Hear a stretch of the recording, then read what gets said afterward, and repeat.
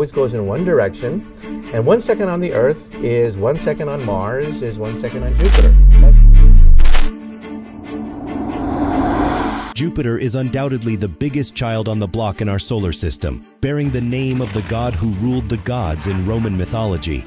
Jupiter, the fifth planet from the Sun, is around 461.7 million miles away. That is so far away that it would take light traveling from the Sun 43 minutes to reach it. It is a fascinating planet that has, for centuries, captivated the interest of many astronomers. One of the brightest and easiest on the eye planets in our solar system is without a doubt Jupiter, our great guardian. Up until recently, our understanding of Jupiter had just begun to scratch the surface. However, recent trips to the planet have revealed a great deal more of its mysteries. According to Michio Kaku, years of observation of the solar system's largest planet have shown us something we never expected. Is there something we don't know about Jupiter? Let's find out.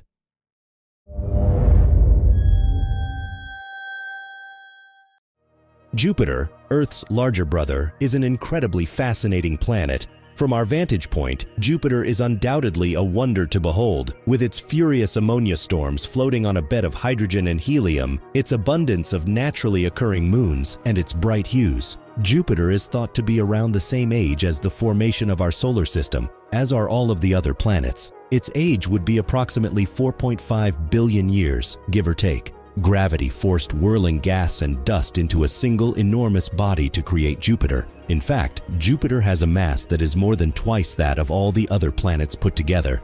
This material originated from the materials that were left over after the Sun was created. Is Jupiter hot or cold? Actually, the solution to this question is not straightforward. Scientists have some difficulty being completely certain about any temperature measurements taken from space or via sacrificial probes because of the intense pressure of the planet's atmosphere. Scientists have, however, been able to measure the temperatures at the gas giant's upper edge, which gives us a measurement of about -229 degrees Fahrenheit. Because of how cold it is, one of the main components of the atmosphere is crystalline ammonia. The view changes significantly when you approach the planet's center, though. The pressure rises as one descends lower in the atmosphere, causing the temperature to climb to a more comfortable 69.8 degrees Fahrenheit. When temperatures reach roughly 17,492 degrees Fahrenheit, hydrogen begins to liquefy as you go deeper, if a temperature probe could ever survive the journey. The planet's core, which is thought to be primarily made of rock and even metallic hydrogen, may have a temperature of up to 67,532 degrees Fahrenheit if you could ever get there. That is actually hotter than the Sun's surface, which may surprise you. Sure, it's curious, but as we'll see later, there might be a good explanation for that. Can you move around on Jupiter? In a nutshell, no. Of course, the longer response is far more complicated than that. You can't walk on Jupiter for a variety of reasons, including the planet's mostly gaseous composition, the presence of corrosive gases, extremely high temperatures, strong winds, and intense radiation. But the fundamental cause is essentially the absence of any kind of firm ground to stand on in the first place. Although the pressures and temperatures are so great, it is unlikely that you will ever reach the core, which is thought to be rather solid. However, if you were to accidentally step into Jupiter's atmosphere, its powerful gravity would swiftly draw you into its sweltering, windswept interior. These winds are extremely severe and are anticipated to reach speeds of about 400 miles per hour in some places. Would you be able to walk there if you were to somehow manage to enter the furthest layers of the gaseous atmosphere? If so, you would ultimately come across a layer of liquid hydrogen that has converted from a gaseous form due to the intense pressure. However, because it is liquid, it cannot hold your weight, which is 2.5 times greater than on Earth. Through this, you'd still be brought to your knees. However, you wouldn't likely survive for very long, even if you were able to create a buoyancy assist that would allow you to walk on some of the layers of Jupiter's atmosphere. The excessive levels of ammonia on Jupiter can cause illness and quickly destroy whatever equipment you wear. In essence, the response is a resounding no. Jupiter has some characteristics that are absolutely extraordinary. Like a big brother, Jupiter's immense size aids in protecting Earth and the other inner planets from potential dangers. It is so powerful that it is frequently considered to be the guardian of Earth. Some scientists assume that some comets and asteroids rush from the outer solar system to its inner region due to the strong gravity of the massive gas, which is about 2.4 times as strong as Earth's. Jupiter is frequently referred to as the shield of the Earth. This pull could shield Earth from long-period comets that approach the solar system from its furthest regions and have unimaginable repercussions on people and other living things. One such comet is supposed to have been responsible for the extinction of the dinosaurs. Long-period comets would strike our planet far more regularly if Jupiter weren't so close by. Jupiter's strong gravity, however, has also contributed to the formation of the asteroid belt by preventing space junk from condensing into a planet and pushing some of these asteroids toward the Sun and closer to Earth. A storm on Jupiter has been raging for hundreds of years. This is probably the Jupiter information that surprises you the most. The so-called Great Red Spot that was first spotted on Jupiter's surface more than 200 years ago is actually a massive whirling storm in Jupiter's atmosphere, according to researchers at NASA. Nobody can definitively say when the Great Red Spot on Jupiter originally appeared, but it is obvious that this storm is quite old. With the exception of how much larger it is, it resembles hurricanes on Earth in many ways. In fact, it is so big that 2 Earths could fit inside of it. Within this storm, winds can gust as high as 400 miles per hour and 270 miles per hour in certain locations close to the poles. Despite Jupiter's size, it is shrinking. Jupiter is the largest planet in the solar system, as you may have read in books or studied in school. This is undoubtedly the case, but do you realize how significant it is? In the solar system, Jupiter is nearly 2.5 times bigger than all the other planets combined. The mass of Jupiter is 318 times that of the Earth by itself. Jupiter's size is really shrinking, despite the fact that it is gaining material through impacts or accretion up to 8,000 times faster than Earth. But wait, just how? The planet has an internal heat source that is driven by the gravitational collapse that has been occurring gradually since the planet's formation. As a result, the planet produces more radiation than it absorbs from the Sun. This causes the planet to cool over time, which leads it to contract. According to astronomers, Jupiter is currently contracting by roughly 2 centimeters annually. Not that a human lifetime would make a difference. Jupiter may be a star that has failed. It's time to set your mind at ease since we earlier teased you with a tantalizing bit of information. The interior of Jupiter shares many characteristics with the Sun, which explains why. In fact, it is so popular that it has given rise to the theory that it was a failed star. It has a hydrogen and helium-rich atmosphere that is strikingly comparable to that of stars. Jupiter, however, lacks the mass necessary to start a fusion reaction at its core. When exposed to intense heat and pressure, hydrogen atoms fuse to form helium, which emits heat and light, and this process is how stars produce energy. A star's massive gravity and mass make fusion reactions possible. Jupiter needs to be more than 70 times denser than Earth in order to start the nuclear fusion process needed to turn Earth into a star. It is well known that gas giants in the vicinity of other stars are frequently found close to our Sun. The generally accepted idea states that these gas planets were created far from their star and then moved to a closer orbit. Using sophisticated computer models, scientists from Lund University and other institutions have been able to understand more about Jupiter's passage through our solar system some 4.5 billion years ago. Like the other planets in the solar system at the time, Jupiter had only just formed. Cosmic dust, which ringed our young sun in a disk of gas and particles, gradually built up the planets. Jupiter was the same size as Earth. According to the findings, Jupiter developed 4 times farther from the Sun than its present location would suggest. The Trojan asteroids that orbit close to Jupiter provided evidence of the migration, according to Simona Pirani, a doctoral student in astronomy at Lund University and the study's lead author. This is the first time we have proof that Jupiter was formed a long way from the Sun and then migrated to its current orbit, she says. These Trojan asteroids are divided into 2 groups of thousands of asteroids each, which are orbiting Jupiter in front of and behind it, respectively, at the same distance from the Sun as Jupiter. In front of Jupiter, there are around 50% more Trojans than behind it. This asymmetry turned out to be crucial to the researchers' comprehension of Jupiter's motion. According to Anders Johansson, an astronomy professor at Lund University, the asymmetry has always been a mystery in the solar system. In fact, the reason why the two asteroid groups do not have the same amount of asteroids has eluded scientists for a long time. However, by reenacting the events of Jupiter's formation and how the planet eventually dragged in its Trojan asteroids, Simona Pirani and Anders Johansson, together with other scientists, have now determined the cause.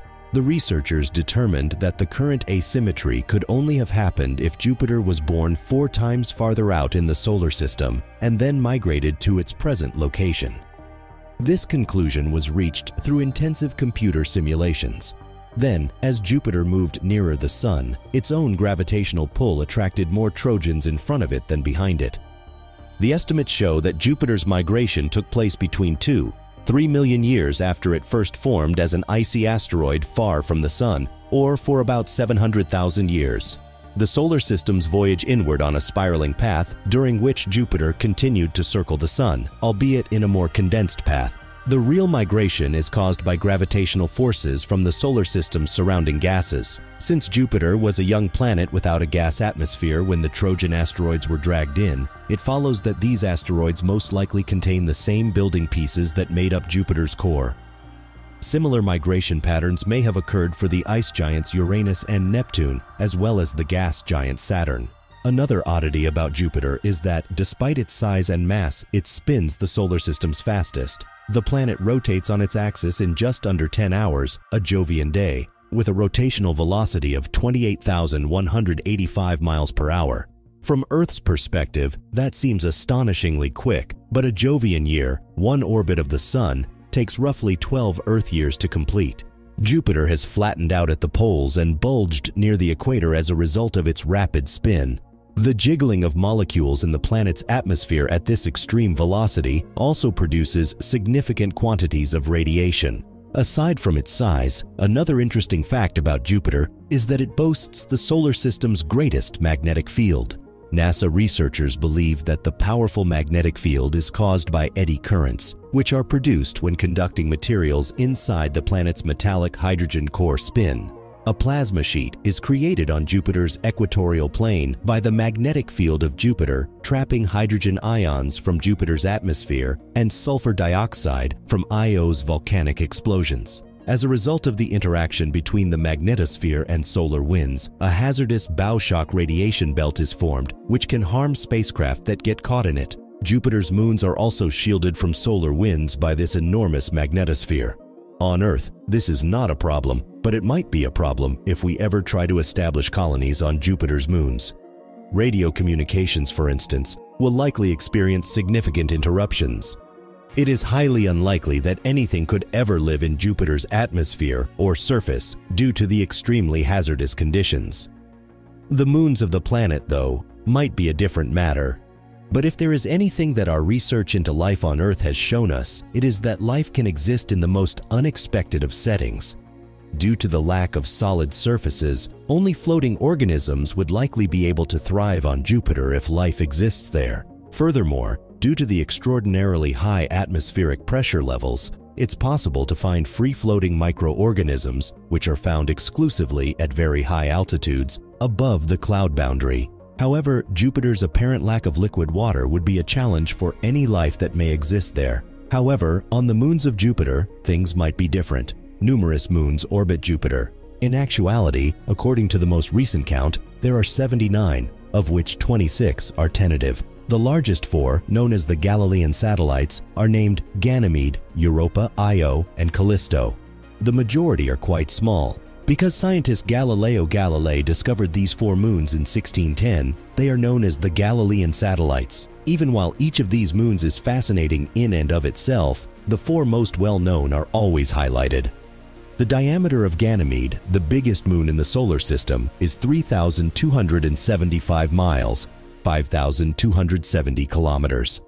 Io is covered in sulfur and contains numerous active volcanoes. Currently, it is thought that beneath Callisto's highly cratered frozen rocky surface, there may be an ocean of liquid water. Europa has a fractured ice surface and might have an ocean of liquid water. The remaining moons are smaller, with most of them having erratic forms and diameters of 6 miles or less. It is believed that the majority of these tiny moons are asteroids that were engulfed by Jupiter's powerful gravity. The 4th largest moon of Jupiter, Europa, would be a desirable destination. Under Europa's frozen surface, there may be liquid water that might, in theory, support life. Europa expands and contracts as a result of the gravitational attraction of Jupiter and the other moons, which raises its temperature. There is a good chance that lakes and oceans will form on Europa as a result of this heat melting some of the icy crust beneath the surface. On Jupiter, though, researchers have found mysterious climate patterns that periodically recur in cycles lasting years and oddly mimic one another in each hemisphere. According to a new study, the peculiar discovery raises intriguing issues concerning the largest planet in our solar system, as well as enormous gas giants that orbit other stars. Jupiter is one of the brightest celestial objects because of its enormous size, which is equivalent to 1,300 Earths. The captivating storms that swirl across Jupiter's upper layers of the sky have been revealed by telescopes over the past few centuries, and visiting spacecraft have proven the unfathomably intricate nature of Jupiter's atmosphere. Now, 40 years of infrared monitoring of Jupiter have revealed unexpected seasonal and non-seasonal periodicities, in addition to other associated puzzles, according to Glenn Orton, Michio Kaku, and other collaborators. The findings indicate that temperatures at a lower level, known as the troposphere, are strongly influenced by a higher layer of Jupiter's atmosphere, called the stratosphere. While this is going on, Jupiter has its own rings, albeit they are difficult to see without the correct equipment. It is thought that the material released by Jupiter's moons in response to meteorite collisions is what gave rise to the planet's rings. The materials didn't fall back to the original moons because of Jupiter's strong gravitational attraction. Instead, they drifted into Jupiter's orbit. Contrary to the more noticeable and long-lasting rings of other planets, such as Saturn, the rings of Jupiter gradually deteriorate over time but replenish as a result of repeated impacts. Material from Adrastea and Metis makes up Jupiter's main ring. Other rings, like the Gossamer Ring, are made of material from the moons of Thebe and Amalthea. A fresh look at Jupiter's atmosphere, rings, volcanic Io, and ice Europa is offered by new photographs taken by NASA's New Horizons probe on its way to Pluto. In the event that we find aliens on this planet, we shouldn't be very astonished. Or would that be absurd? Preposterous? These phrases are frequently used to describe things that people claim to be scientifically absurd. They say that because stars are so far apart, aliens cannot travel to Earth in spacecraft. Since the brain does not send or receive messages, telepathy is not conceivable. Furthermore, because it is impossible to determine the precise location and momentum of every single atom in an object, teleportation would be an infringement of the Heisenberg uncertainty principle. But if you thoroughly consider these illustrations, you realize that they are merely impossibilities right now or in the near future. The fundamental question is, can they be accomplished with technologies that exist for hundreds of years, millennia, or even longer than our own? These so-called impossibilities might actually be highly challenging engineering puzzles. A better question would be, do these impossibilities break the known laws of physics? Thanks for watching another episode of Voyager. While you're still here, make sure to click the video on your screen for more mind-blowing videos about space.